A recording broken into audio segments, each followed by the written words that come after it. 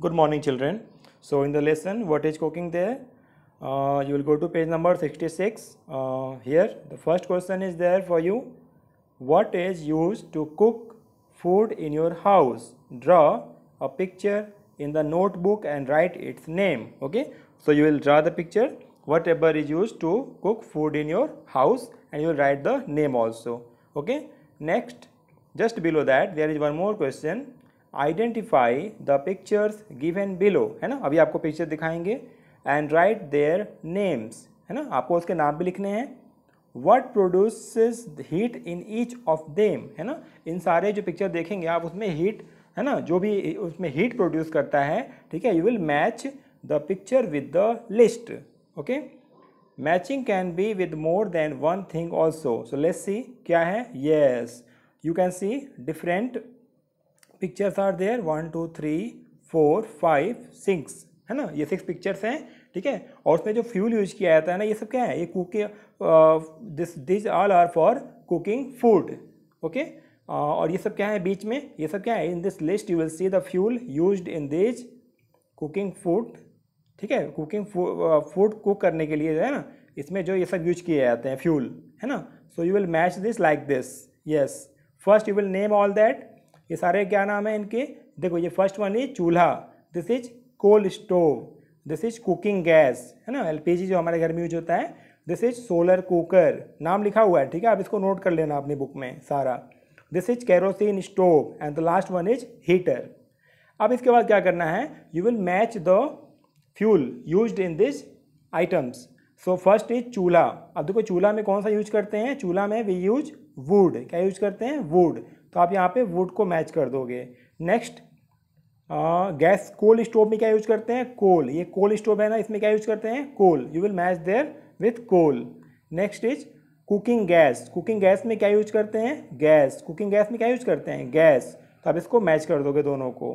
Next, this is solar cooker. Solar cooker जो है ना, जनरली हम यूज नहीं करते हैं, कहीं कहीं यूज किया जाता है. सो solar, in this solar cooker you will use sunlight. Yes, in solar cooker we use sunlight as fuel to produce heat, है ना. Next is kerosene stove. ये तो आपके घर में भी होगा शायद. केरोसिन स्टोव में क्या यूज करते हैं, kerosene oil. Yes, we will match there. आप इसको अच्छे से मैच कर लेना वीडियो को पॉज करके. And heater, in heater we use what is there, electricity, है ना. हीटर पे खाना कब पकाते हैं, जब लाइट होती है तभी तो पका पाएंगे. लाइट नहीं होगी, वी कैंट यूज हीटर, है ना. तो these all are to produce heat so that we can cook food. Okay, so now next go to the next page there. Make and eat. Let's read there. Soak whole moong seeds overnight in water, है ना. मूंग का आपने देखा होगा, मूंग दाल होता है ना, तो मूंग का जो बीज है ना, पूरा खड़ा खड़ा जो बीज होता है ना, उसको आप रात भर के लिए पानी में भिगो के छोड़ दो. पानी में भिगो के आपको छोड़ देना है for overnight, full night. In the morning wrap the soaked moong in a wet cloth and cover it. ठीक है, सुबह क्या करना है आपको, ठीक है, मूंग को जो है ना निकाल के उसको कपड़े में कवर करके उसको रख देना है. ठीक है, take it out after a day. अब उसके बाद आप उसको एक दिन बाद जो है ना, उसको आप निकालना, कपड़े को ओपन करके निकालना है. Do you find any difference, आपको कुछ दिखा गया, है ना. तो आप ये करके देखना, ये आपको करके देखना है. ठीक है, मूंग नहीं है तो आप, है ना, चना, है ना, जो काला चना आता है ना, घर में आपके बनता होगा, किचन में आपके होगा, मम्मी से पूछना, है ना. काला चना जो है ना, उसको करके आपको दिखाना भी, आपका असाइनमेंट है, आपको करके दिखाना है, मुझे पिक्चर सेंड करना है. ठीक है. And next what you will do their, आपको ऑब्जर्व करना है और मुझे पिक्चर भेजना है. Next you will add sliced onions, tomatoes, salt and lemon juice to the moong and mix. ठीक है, उसमें आप ये सब मिला के इसको अच्छे से मिक्स कर दोगे. Share it with your classmates. Classmates तो है नहीं अभी आपके पास, ठीक है, तो अपने पेरेंट्स के साथ शेयर करके खाना है आपको. ठीक है, आपके घर में जो भी है सबके साथ शेयर करके उसको खाना है आपको. सो ये आपका असाइनमेंट है, इसका पिक्चर मुझे ज़रूर चाहिए. And next, just below that, just see which are the other things you can prepare without cooking. देखो अभी जो आपने कुक किया वो क्या था, विदाउट कुकिंग है ना, बिना आपके ने कुक किए इसको प्रिपेयर किया food item. Right their names and the method of preparing them. One example is given below. और भी बहुत सारे ऐसे फूड आइटम हैं जो आप बिना कुक किए भी खा सकते हो। The first example is there for lemon water, है ना, क्या है ये, lemon water.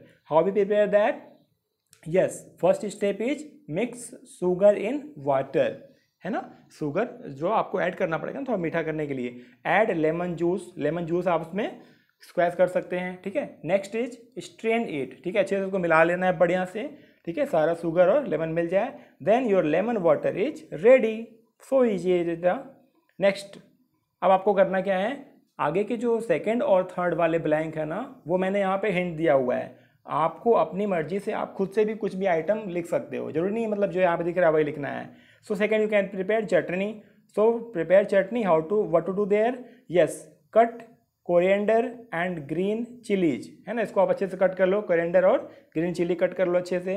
And then you will wash them and grind in the mixer, mixer में उसको ग्राइंड कर लेना है। Next you will add salt and then your chutney is ready. So you can make it at your home. Next is lassi. What will be there?